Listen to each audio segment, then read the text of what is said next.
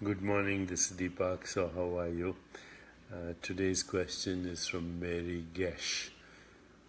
Mary Gesh. Again, I'm hoping I'm pronouncing it correctly. Goetsch.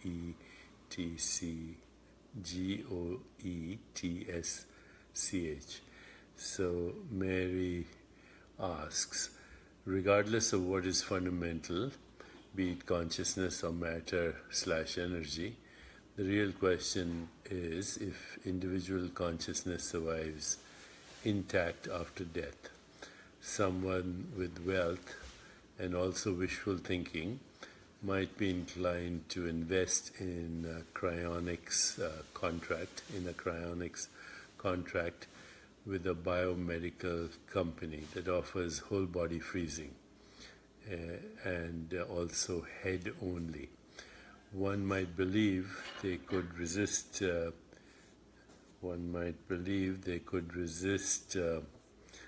Finding the question, joining the collective consciousness by resurrecting themselves as the individual they were before death.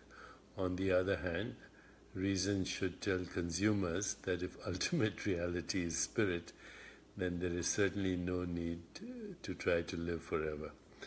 What are your thoughts on this? Okay, so let me answer this very carefully because this is a question that a lot of people ask, and it's very important that we get a true understanding of what consciousness is, both individual, collective, universal. Okay, so what is consciousness? Once again, at the cost of being repetitious, but I think this needs to be understood very carefully. Consciousness is that in which all experience occurs, is that in which all experience is known, is that out of which all experience is made. So this is a definition from Rupert Spara, a great teacher of non-duality. Consciousness also is the knowing element in every experience. So right now, you are conscious, you're observing me, and that observation as an experience is happening in your consciousness or in your awareness. Okay, so it's happening in your consciousness and awareness. So consciousness is the source of sense perceptions and their interpretations that we call thoughts, and the likes and dislikes that occur as a result of that experience, which is also a form of thought. So once again, consciousness is the source of sense perceptions and thought. Okay? And of course, emotions are a consequence of that. I like this, I don't like this. So now, once we've got our definitions clear, all those three definitions from Rupert Spira, the knowing element of experience and the source of thought and perception, the next question is, can we see consciousness? Can we touch it, taste it, smell it, see it, feel it as an experience, as a sense experience? Our answer is no, because it is the one that's seeing. Answer is, it is the one that is having the experience. So one problem that gets in the way is that people say, well, the brain is the source of consciousness. And this is a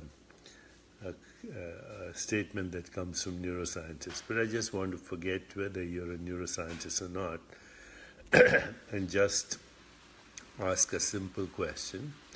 Can you talk about the brain? Can you describe the brain? Can you experience the brain without consciousness? The answer is no. Before you can talk about the brain, or you can describe it, or you can study it, you have to be aware of it. You have to be conscious of it. So consciousness precedes all experience, including the experience of brain, body, or mind, which we call thoughts, or universe, which is also a collection of sense perceptions.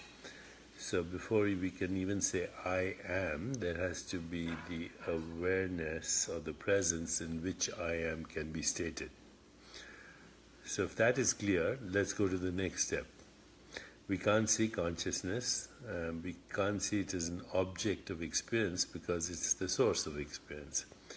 And secondly, since we can't see it or experience it, it has to be formless.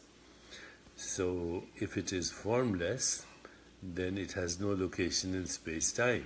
And if it has no location in space-time, it is without birth or death because it is timeless. That which was never born cannot be subject to death. So I hope this is clear. Does consciousness survive physical death?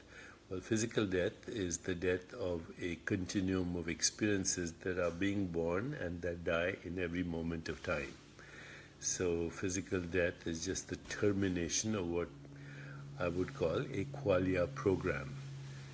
And it's like the end of a movie on the screen. The movie has finished, but the screen is there. So I hope that's clear. So consciousness not being subject to birth is not subject to death also. But now Mary has another question that takes it a little further. And her question is, does individual consciousness survive after death, or does it remain intact after death? Well, the individual consciousness is also formless, so it is not subject to birth and death. I hope that should be clear. So what is the individual consciousness?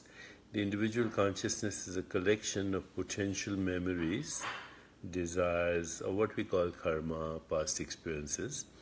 And these are always in latent form before they're actualized. So if I asked you, what did you have for dinner last night? Before I asked you the question, that memory did not exist as such. But when I asked you the question, then that triggered an experience, and that experience can be correlated with a neural correlate in the brain. But before I asked you the question, that memory of what did you have for dinner last night did not exist except in formless awareness as a potential for memory. Similarly, if I ask you, do you remember your childhood experiences? Do you remember the school you went to, or your class teacher, or your siblings, parents, the house you lived in, the bedroom you slept in as a younger person, let's say before 12? You can try that right now, and you have a memory. Where was that memory before I asked you the question? Well, actually it was latent. In Sanskrit it's called a sanskara, that leads to a tendency or desire called vasana that leads to karma, but never mind all that. The memory of your childhood was non-existent till I said, do you remember your class, your classmates or your school or something from your childhood? So where is that memory now? Okay, that memory is in consciousness, in formless awareness. So in a sense, you don't go anywhere after you die, you're there right now. It's where the memory of last night's dinner is, it's where the memory of your childhood is. In fact, you cannot have any experience of the world without actually going back to fundamental awareness, which is beyond name and form. You can't have any experience, including this experience that you're having. You have to have this experience by going back to the fundamental awareness, which is without name and form. Furthermore, this experience that you're having right now, is over as soon as it is born. So when we started this conversation, the Deepak you were seeing is now a memory. Okay, what you were experiencing 1 second ago is a memory. What you were experiencing a nanosecond ago is a memory. So the distance between past, present, and future is not even a nanosecond. Actually, it doesn't exist. It's always now. So here is the point. There is only awareness, and there is memory that is pulled out from awareness, desire that is pulled out from awareness through intention and through attention. So all experience is a result of memory. And the memory doesn't exist till you actualize it. By going to the same place that nature goes to create a galaxy of stars, a cluster of nebulas, a rainforest, a human body, or a thought. In fact, all those things that I said, galaxies, nebulas, rainforests, human body, flowers, a rose petal, they're all human constructs around a memory of experience that was interpreted as that construct. A construct is a framework, a description, a map, concept. It's the map, it's not the territory. Okay? So now, individual consciousness, of course, it survives as the potential for experience. Because it's there now as the potential for experience, it can't go anywhere. Okay, in a non-local universe, there's no way to go. What comes and goes is experience in the form of what we call body, mind, and the experience of the universe. Okay, so now I hope this is clear. Consciousness doesn't need to survive death because it was never born. Consciousness is timeless. Okay, and that which is timeless is not subject to birth or death, only experiences. I've said this so many times, but I hope this is becoming clearer by the day. Clearer by the day. Those people who want to freeze themselves in their body, whole body freezing, and just save the head, they do not understand that the body is not a noun, it's a verb, it's an activity, and as an activity it's just an intermittent stream of sensations, images, feelings, and thoughts. So in the deeper reality, there's no body, okay? There's no mind, there's no universe. These are human constructs around sense perceptions, thoughts, feelings, emotions, etc. The potential for existence is existence. Awareness is existence. Okay? Awareness is existence, and it is now. So don't confuse awareness with the experiences that come and go in awareness as the birth and death of sensations, images, feelings, and thoughts in every moment of now. Okay? So now I think I've explained everything that I needed to, but Sandra Weber is saying, is there a soul, and where is the soul in the body? It's the wrong question. Where implies a location in space and a moment in time to something that doesn't occupy space and doesn't exist in time. Where is a wrong question. Even the experience that you're having now is in awareness, so it has no location. Even this experience right now that appears to be in space and time is actually in awareness. So space-time and matter are human constructs for an experience. The experience is happening in formless awareness. So the experience is non-local, even though you are fooled into thinking that it's local because you separate your body from that which you experience. If you realize that there's only one reality, it is awareness, then yes, it manifests as collective, individual, archetypal, universe, and so on. Okay, Effie Bakano has shared my video, and so have 13 other people. I deeply appreciate this because we need to expand this conversation. We need to expand this conversation because the fear of death is the most fundamental fear there is. And if you knew reality, then you would never fear death. because reality is not in space-time. Space-time, the universe, what we call the universe, are experiences in space, are experiences in that which is not in space-time. Okay, that which is not in space-time is you. So, birth and death occur to experience every moment in time. Okay, now Akshay Sharma has a comment. He says, entanglement is the basis of shared state across space-time, can escape black holes, shared intuition, shared consciousness is all based on quantum entangled states. Okay, now remember, that's a good metaphor, but it's not what we call reality.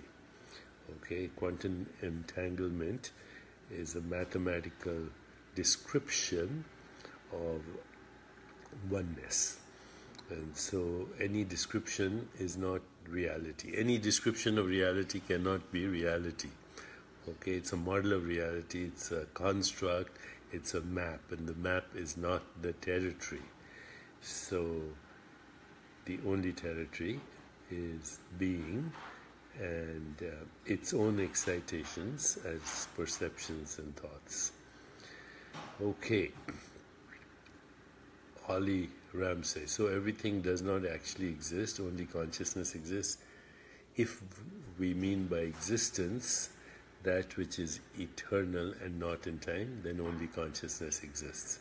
Experiences do exist, but they come and go in the twinkling of an eye, so they have no permanent existence. So we can say, in a sense, that experiences are real only for a fraction of a second, but not real in the real sense. So here are 4 things that I think maybe will help you. Okay, the first is know that everything that is happening to you right now, including your body-mind is not the subject of experience, but the object of experience, in the same way as a book is or a computer is. They're all objects of existence. You observe your thoughts. The thought is a mental object. The emotion is a mental object. The image is a mental object. The sense perception is a perceptual object, a perceptual experience. So everything that you experience in this moment of time is a result of conditioning of the mind. Therefore, a useful, sometimes social construct. Okay, number 1. Number 2 is very important, that there is no such thing as the separate self. Just like a wave is the ocean and the raindrop is the ocean and the drop of the ocean is the ocean, there is no separation between observer and observed, between seer and scenery, and individual consciousness, collective consciousness, universal consciousness at the most fundamental level are one. So the ego, which is a socially induced hallucination of the separate self, is non-existent. Number 3, awareness, which is the real I of all experience, I. When we say I, that is awareness that is experiencing this body-mind and everything else and other body-minds. That I, that awareness is not in time, so it's not subject to birth and death. And number 4, then if you can see it, touch it, taste it, smell it, think about it, conceptualize it, imagine it, it's not real. What is real is that which you cannot see, without which there is no seeing. That which you cannot hear, without which there is no hearing. That which you cannot touch, without which there is no touching or texture. That which you cannot taste or smell, without which there is no tasting or smelling. That thou art, Tattvamasi, Aham Brahmasmi. I am the universe, you are the universe. So remember those 4 points, and you will be free of all these constructs, cryogenics, head only, saving. How can you freeze a noun You can freeze a noun, but nouns don't exist. And you can't freeze an activity. Verbs can't be frozen. So, this whole thing about cryogenics, etc., it's based on a false understanding of reality. Does consciousness survive death? Have I answered your question?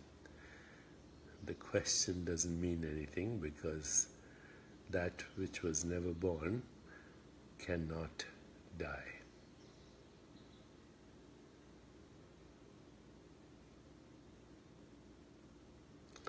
Okay, I'm actually going to be flying to New York, so I'll connect from there. Cheers. Read the book, You Are the Universe, if you want to truly understand deeply on this and deeply understand everything that people are talking about, what happened before the Big Bang, and where did time come from and how did life begin. Read that book, You Are the Universe, and then join the conversation here on discoveringyourcosmicself.com. Take care. I was going to say God bless, but God as we think is a human construct. The only God there is the awareness, and it's ultimately your fundamental reality, the divinity that you are, the divinity that you are. Okay, Laura Lade Ricketts says, I have the book. Tell me what you think about it after you read it, okay? Nina Blankenberg, God bless, Nina. That means you bless yourself and we all bless each other. Livia says, have a wonderful trip. Thank you, Livia. Sonia Nelson says, we love you deeply. Me too, Sonia. Love you too. Michelle, is there a God? There is only God. Only God. Rachel Nunez says, have a nice trip. I'll get the book. Thanks, Rachel. I'll connect with you. Carmen Sanchez Yoga says, ciao. Safe travels. Ciao. Okay. Aline says, thank you for what you're doing. I cannot help what I'm doing. I'm obsessed with it.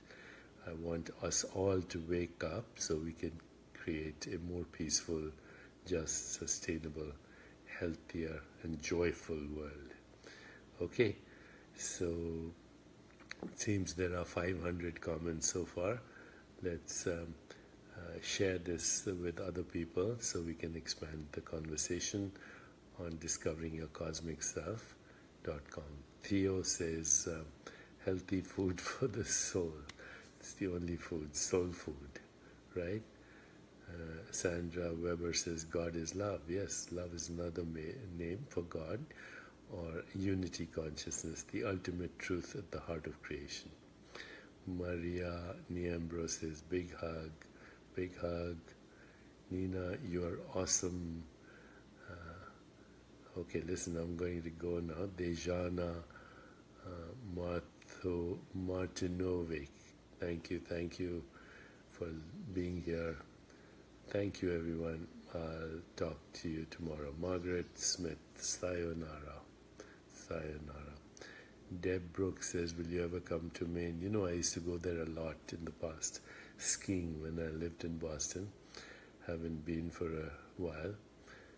Senator Cohen was a great friend of mine, but I haven't been. Maybe I should come soon. Okay.